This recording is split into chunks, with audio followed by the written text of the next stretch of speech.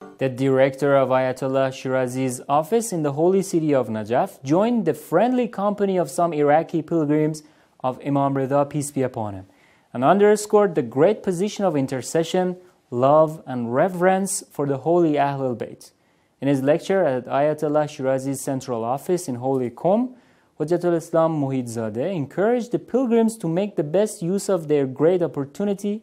and pray for the reappearance of Imam Mahdi, peace be upon him.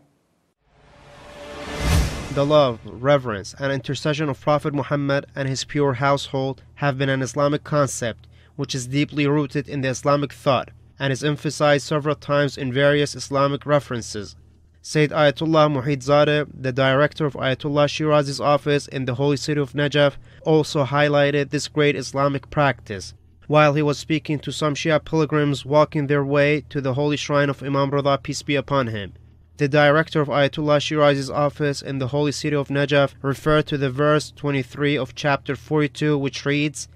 "Say, I do not ask of you any reward for it, but the love for my near relatives, the Ahlul Bayt." Then he continued that the love of Ahlul Bayt has been both verified and encouraged by the Holy Quran, and therefore the believers should not miss this great chance and making up for their mistakes and sins. Sayyid Ata'ullah Muhitzadeh also stated that the love of Ahlul Bayt should emerge in the lives of all believers, and added that the pilgrimage on foot is a sign of this emergence, good comprehension, and sincere love of Ahlul Bayt, peace be upon them.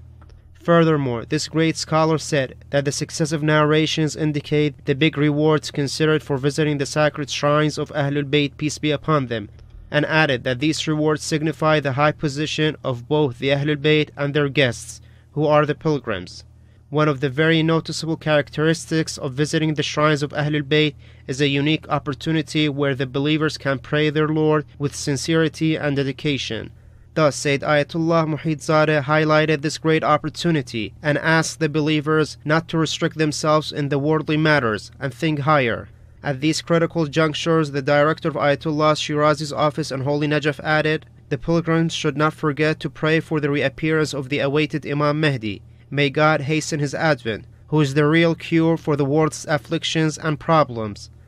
الآن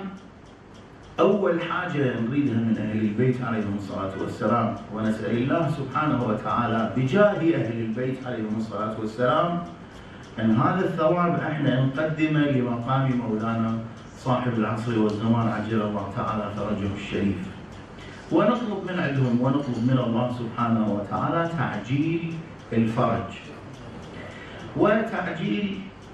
للفرج عن شيعة أهل البيت عليهم الصلاة والسلام. In the end, Sayyid Ata'ullah Muhitzadeh called the latest technologies and the new atmospheres created in recent years as a great means for spreading the call of Ahlul Bayt and the true Islam. In the meanwhile, he emphasized that the believers should prepare comprehensive and well thought of plans for using these facilities.